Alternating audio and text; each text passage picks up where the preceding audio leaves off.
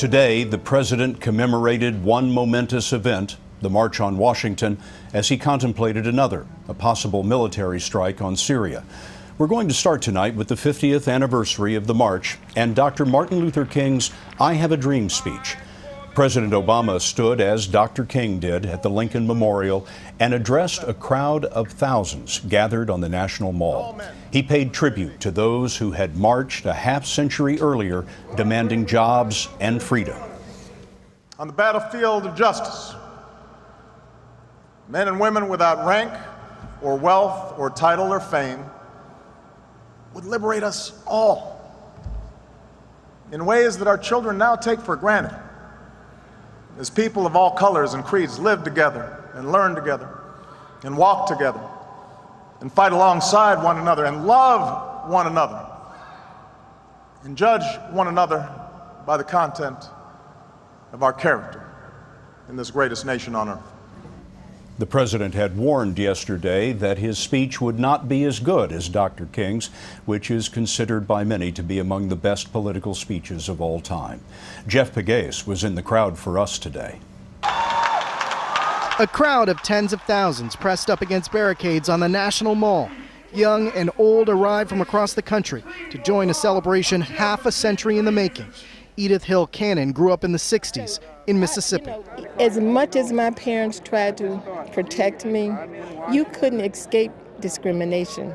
Do you ever forget the discrimination? No.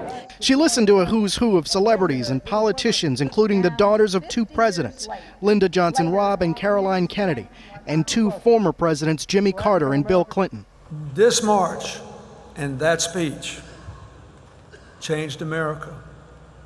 They opened minds, they melted hearts, and they moved millions. The event included a recreation of the 1963 march through the streets of Washington that ended at the Lincoln Memorial.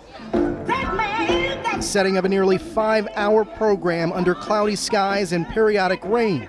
Congressman John Lewis returned today, the only speaker here to share the stage in 1963 with Dr. King.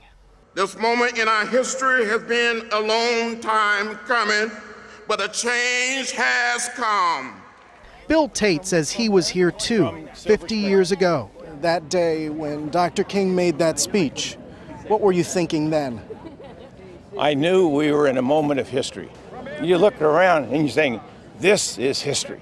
From every mountainside, let freedom ring. Dr. King's message echoed across Washington once again today with the ringing of bells at 3 p.m., 50 years to the hour of his historic speech.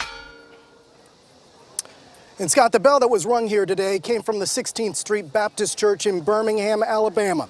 2 weeks after Dr. King delivered his speech here, the Klan bombed that church, killing 4 African-American girls. The bell is a symbol of the triumph over racism. Jeff, thanks very much.